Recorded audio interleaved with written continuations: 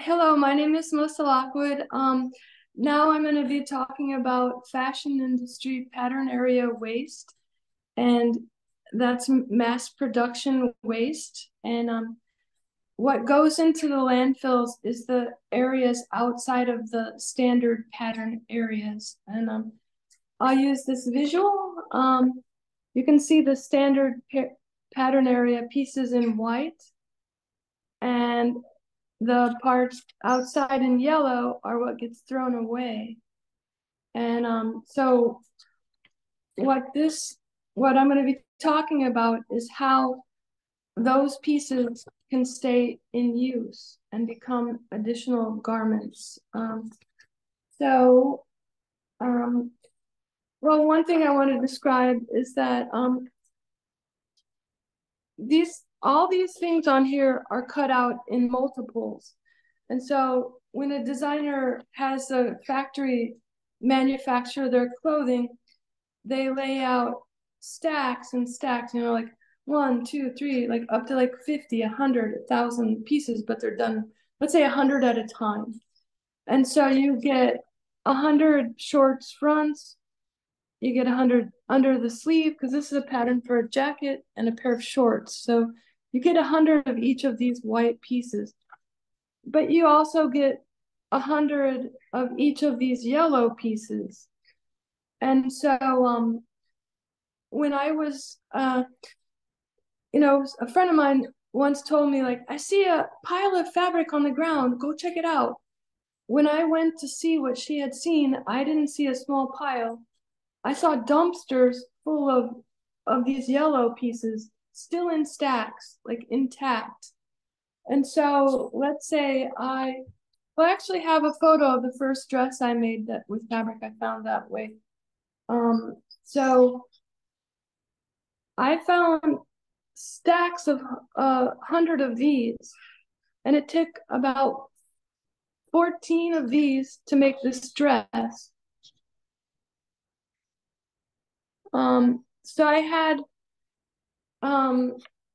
enough to make like a lot more dresses. I'm not doing math in my head right now for some reason. But okay, so then here's another example. I found this on the same day. These were my turnkey pieces. I just intuitively thought, this is such beautiful fabric.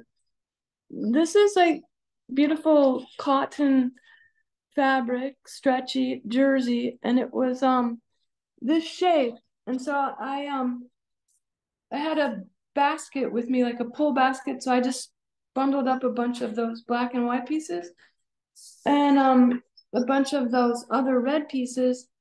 And I had found a dress form, like a mannequin, but the kind for making clothes, in the street some time before. And so I took it to my studio and I thought, how many of these will it take to go around this dress form? And I held them up and I pinned it. And I thought, wow, it's instantly a dress.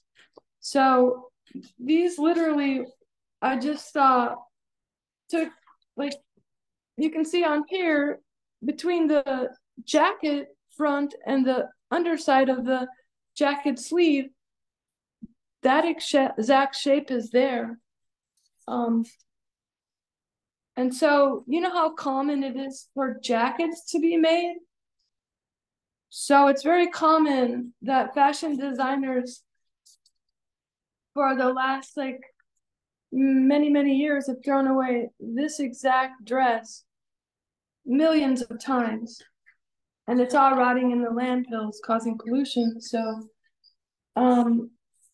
what my project does is takes and like finds logical areas to cut these.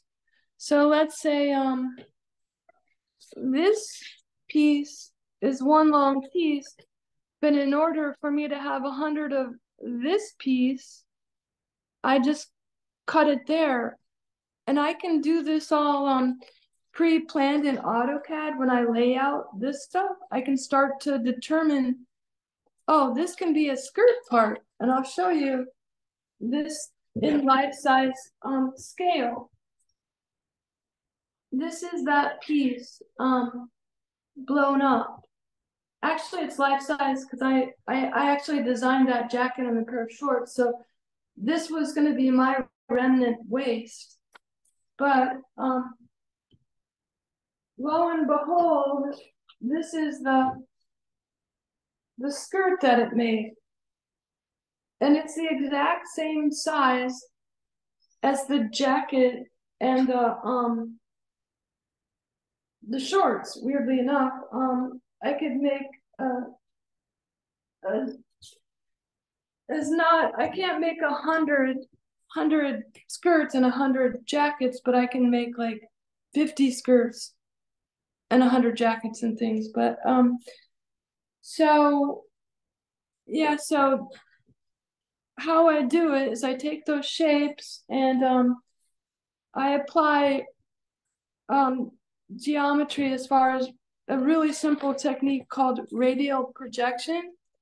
And so let's say I take this shape or any shape that's narrower and gets wider, because the human body has like the hips, the waist is narrower and the hips get wider usually or often, and same for the shoulders and the waist. It can be any variance actually.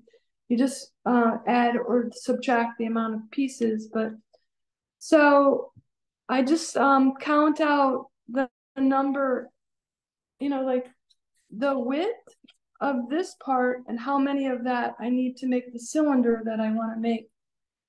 And so for me, this was 4, and let's say I wanted to make, a 20-inch cylinder, I would need 5 pieces. So that would just be 5 of those, and you just put the narrow end up and you sew along these edges. And for that skirt that I just showed you, I hope it was viewable. It's like black, and shiny, and it didn't have anything filling it up. But it ends up like this basically. You can see there's a waist area and then the part that flares out. And so let's say with this piece, I did the same thing. I sewed as many as it took along this vertical edge to make a cylinder. And I didn't have to cut open this part or these parts. I just didn't sew them together. I left it open. And so in a factory, it'd be really easy for people to sew this technique because they're not used to cutting in the middle of sewing, where that's part of the reason why manufacturing has a lot of waste, because they don't want to have the sewers suddenly cutting a head opening or arm openings and sewing around that. So what else do I have here? But actually, that's as easy as it is. You just take this and analyze these shapes. For me, that intuitively, that looks like a quarter of, like half of a front of a dress, or 4 of those will go together to make a dress. What do you think? It made a dress. I didn't have to change the shape. This segment, it made a dress. All of these, when you just take the number that you need to create the shape of this size of cylinder, and if it's long, it can be a smock or a dress. If it's short, it can be a skirt or a kilt. Like it can be, worn by anyone who wants to have something unique. But I've literally discovered that like 12 or more years ago, and I started opening art exhibit or art pop-ups that were about, I'm going to be selling clothing made with local fashion designers' waste. And so now, if you look on my website, which is iqtest-nyc.com, you can see previous collections I've made and shown with fabrics that actual mass producing fashion designers have thrown away.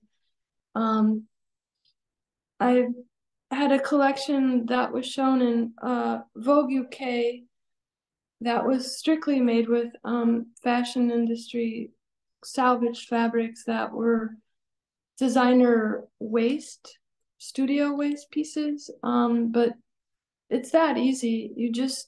The designers just need to look at that. And I have one more reason why the fashion industry is really compartmentalized, so that like some designers just make a sketch and then someone else makes a sample from that, and then someone else does the grading to make the sizes of the garments, and then someone else sends that to a factory where then they send it to the factory, and then the fabric is layered up and then it's cut out. So designer who made the drawing isn't seeing all the process, and they don't travel to their factory and watch it get cut out. So a lot of designers, I'm thinking naively maybe, but they're not even aware of the possibility of using those remnant shapes in the design process.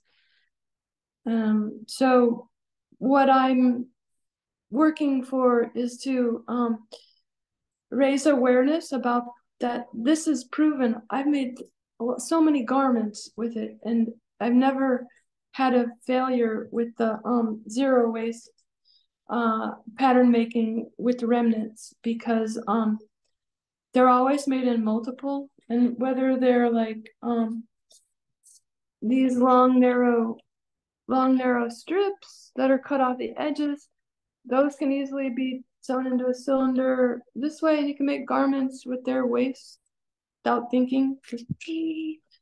And I've had I once had the opportunity to pick from a dumpster at a garment manufacturing factory and take it upstairs to the sewing floor. And I asked the people to choose their own rate if they could sew those pieces into cylinders that were a certain size. And so they said how much, and I said, okay, call me when they're done. And I thought it would be like days or weeks. And the next morning they called and said, we were able to make 140 cylinders out of that bag of fabric that you brought us.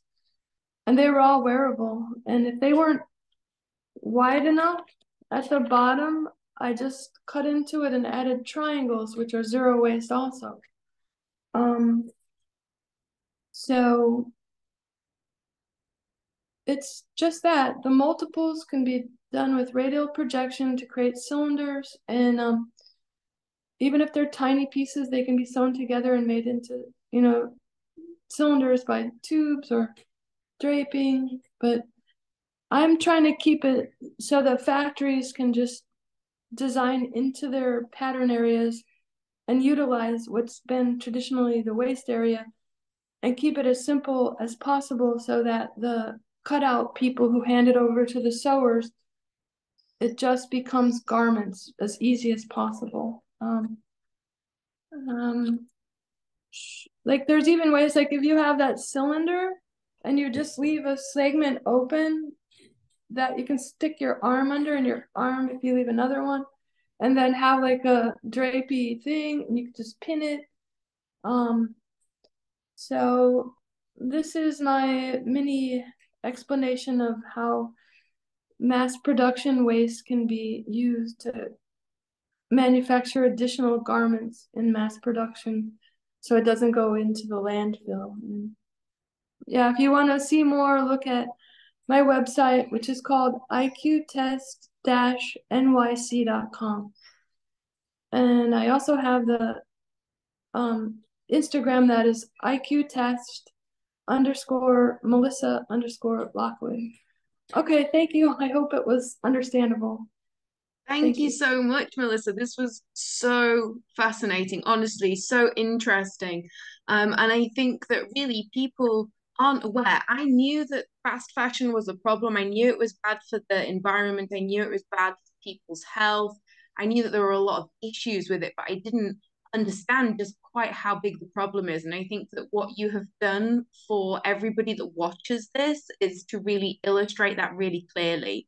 And thank you so much for your time and energy. I will pop all of your links into the YouTube description of this video so that people can follow you on Instagram, they can find your website and find out more.